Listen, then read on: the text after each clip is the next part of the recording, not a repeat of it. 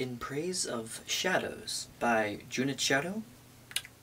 Jun'ichirō Tanizaki. I could be pronouncing that totally wrong, as especially with Japanese names. They have a similar kind of akis and this and chikis and like kiyakami or murakami, but some of them are easy. Mishima, Dazai, but even Osmo Dazai, his name was that wasn't his real name. You know, that was it was a pen name. But yeah, so this is an interesting one. It's 1933. It was a while ago. I remember looking up partway through, because I was suspecting, because I thought this was rather modern. I thought this was like an essay, and it's only like a little essay, an hour and a half read, maybe 2 hours. Give it some time. That's the Zen way, the Sabi way. And yeah, in kind of film and cogitate? Yeah, cogitate's the word. So yeah, the interesting thing, I do have some notes here, just because I have, so replacing the glare of my thing for the color on the screen, and yes, I think this is actually fitting, because this ties into like the lighting and me trying to get the right lighting, and maybe I should, maybe not, and I should be more in praise of the shadowy depths of my room. Because it's everything's like really dark, especially when it's late at night like this. But yeah, so Tanizaki, he's talking about, this was in 1933, so almost a century ago at this point. It's crazy, but it seemed like almost on point about how he's talking about, so he separates this whole book into 16 sections, and he's talking about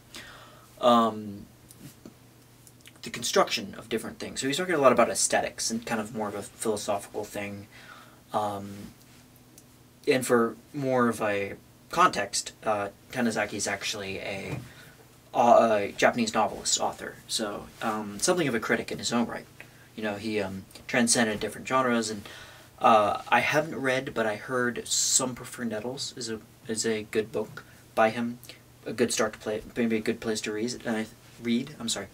And there's another one that starts with an N. I want to say it's like Naomi something.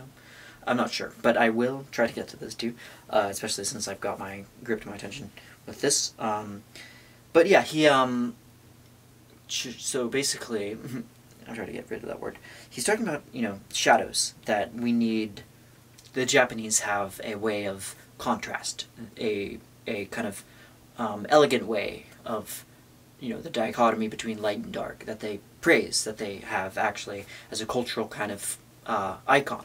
They, you know, whether it's like the dark kind of the way their bathrooms look, the simple way that you go to the bathroom, it's not the same thing in the Western world. Like, I think I've only seen it via TV screens and maybe some, you know, maybe at a cheap Holiday Inn that's kind of trying to push a kind of Japanese kind of setup. I've only seen it there kind of through imitation, but I do know what he's talking about. That kind of Japanese paper is very, not babu. He said it was just called Japanese paper. I think that's what he referred it to. And that in there kind of arises a very, a peaceful kind of introspective kind of thing. And that's, you know, he relates this to kabuki theater too, where everything is light and dark, you know, black shadows and, you know, the brightness. So that's kind of this, he's talking about how the culture of the Japanese has more room. This ties into the philosophy of sabi, or wasabi, I think, the full. And it's basically, you know, like an acceptance of impermanence, that things are going to be imperfect, or imperfect. You know, the kind of assimilation and resignation, but not in an apathetic way, not in a quiet resignation, Thoreau or whatever, you know, it's not. It's more so a peaceable resignation, knowing that things are not going to ever be perfect, and things change. Things are always changing.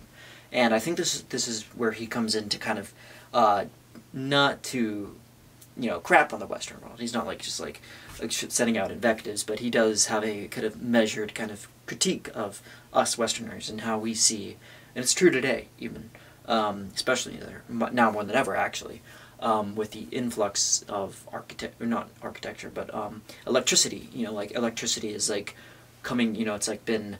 I mean, I use it. We all use it. We're all accustomed to it. We're all kind of birthed into this, kind of thrust into the world, as Heidegger says, and, like dogs. And yeah, so that's the kind of the American way, especially. He said that toward the end of the essay, he's talking about how America and Japan kind of are the two most kind of offenders in excessive electricity, I think. Like the racking up the bills, you know, leaving the lights on. And he says that it's interesting because Japan, like towards the end of it, it's very eloquently put, but he you know, he says that we have to, us older kind of people, and I guess at this point he might have been in his 40s, I think. So he was like, kind of like, we kind of, the older among us have to kind of quietly, you know, diligently accept that these changes are going to happen because Japan's like coming, kind of piggybacking off America. Like they were kind of in the 30s at least, maybe 20s. They saw American culture and they're like, yes, we like that efficiency. We like. It's interesting too because I think a similar phenomenon happens, and is still occurring with North Korea. I'm sorry, South Korea. North Korea is its own kind of just like hellish kind of just in. This is from an outsider's perspective, but I never want to go there just because I just don't even want to go in a million, even in the outliers of North Korea, just maybe South Korea one of these days. But yeah, but South Korea is like, I see how they look at kind of, or Bollywood too, with like the way that Indian entertainment mimics American entertainment, but everything's heightened.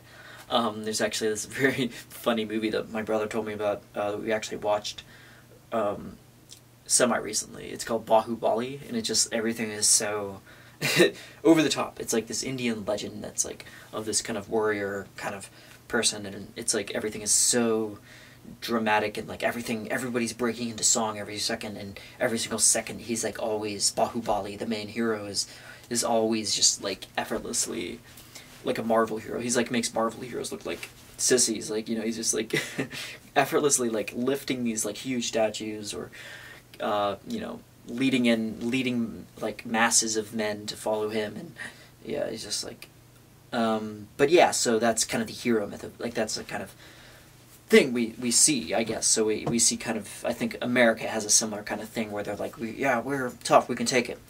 And he's talking about how, because the first section of the 16, he's talking about more so the architecture and the engineering aspect, and that he himself tried to kind of design a home, but every time he could never walk away satisfied because he always made things a little bit too like, what's the word? Like embellished, maybe? Because then he goes back to the point of like, well, maybe, I like this about him, because he's like talking about how he's always kind of looking at the counter, kind of opponent idea kind of thing. He's always looking at the dialectic of what he's talking about. So he's like talking about, oh, well, yeah, well, what if architecture should just be that, like just a home, and, you know, a place where you want to get warm, like, you know, it doesn't have to have all these, like, flourishments, and, you know, it doesn't have to be buzzing with anything or super unique, it just has to be sustainable, and that's a very utilitarian, kind of brutalist even approach. You know, like, excuse my headphones. Yeah, but he is, you know, I love that about his writing, is that he's able to kind of see both sides of the coin, and he's like coming to, you know, it's like, whoa, this point of view, and there's this purview over here. But anyway, so he's talking about that, and then he also talks about how, yeah, America's like super big with like flashing lights and neon signs, and then there's also these kind of lights where he talks about that of his generation, like his mother.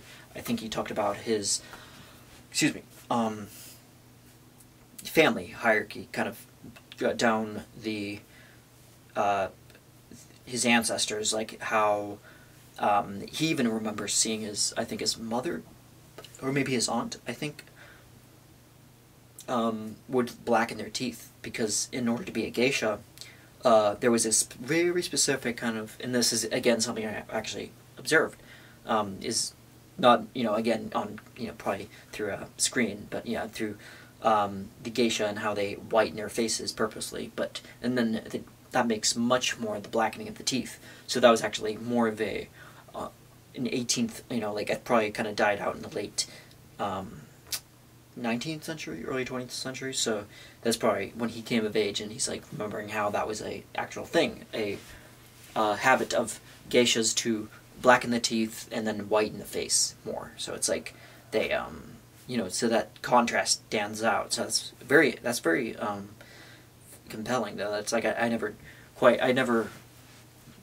put those two together. But you know, again, with the kabuki theater and the Japanese paper and the way that Western paper, we think about paper as like, you know, a utility kind of thing that we write, you know, we just, you know, we use, you know, print it out in the same shape and just kind of very utilitarian. You know, we don't really think too much about, you know, the like orthography or there's a name for the calligraphy. I think that's like a very beautiful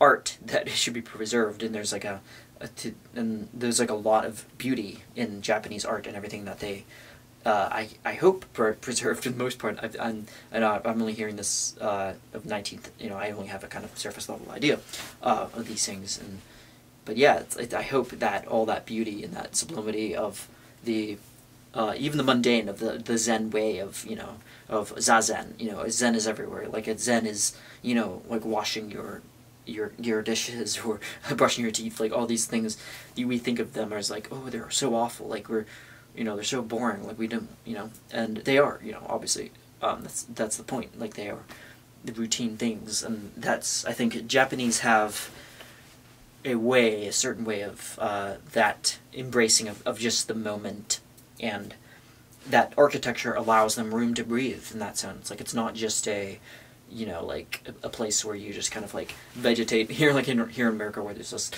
a TV on blaring all the time, or a radio or sounds and stimulation, constant stimulation. But it's like a place where you could be silent, truly silent, and have like room to kind of almost like an open system of some kind. You know, it's like it's with nature. It's like one with nature. You know,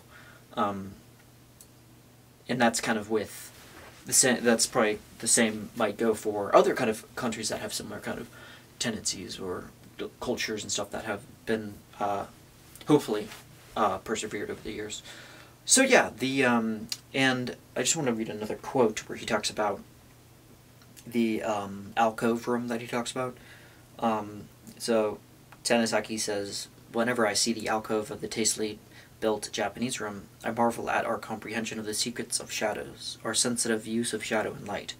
For the beauty of the alcove is not the work of some clever device, an empty space marked off with plain walls and plain wood and plain walls, so that the light drawn to it forms a dim shadow within the emptiness.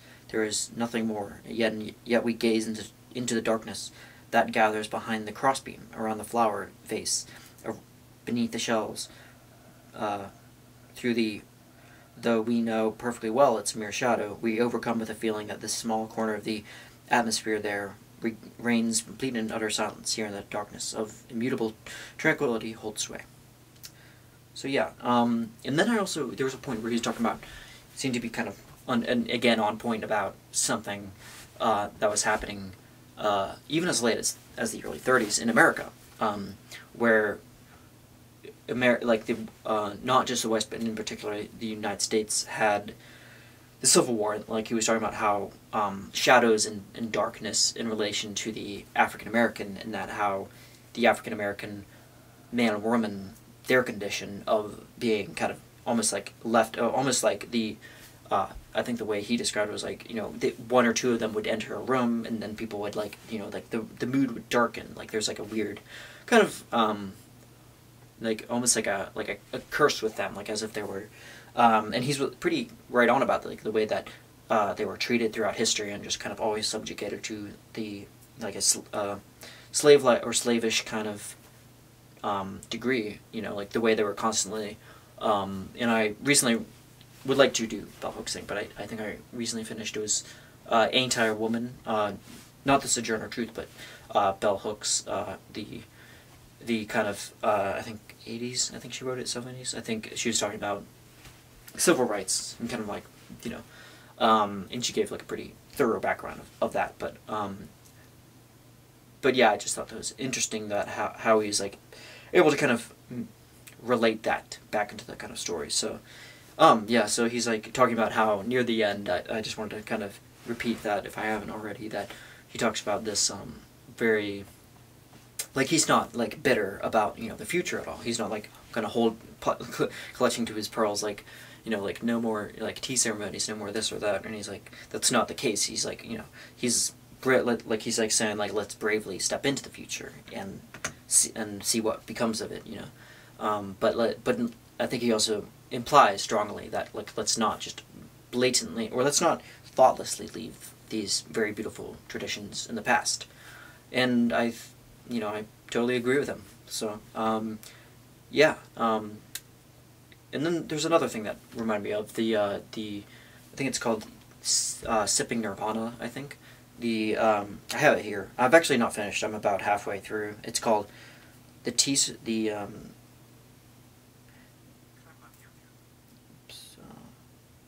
Book of Tea by Kazuku Okura, who I just kind of like recently heard of him a couple days ago. And yeah, I only just started it like literally like a day or two ago. But yeah, it's yeah, very interesting take on the history of like the tea ceremony and Zen, and the voda dharma, and the kind of how that kind of you know, how that made its way to Japan. And yeah, I'm really liking all these Japanese kind of things. I don't know why what spurred me to, or not spurred, but prompted me to read all these Japanese things. But yeah, they're very invigorating. So that's all I have for In Praise of Shadows, and thank you for watching. I don't know why. I could have just sipped water from the beginning, but I decided just to soldier through it.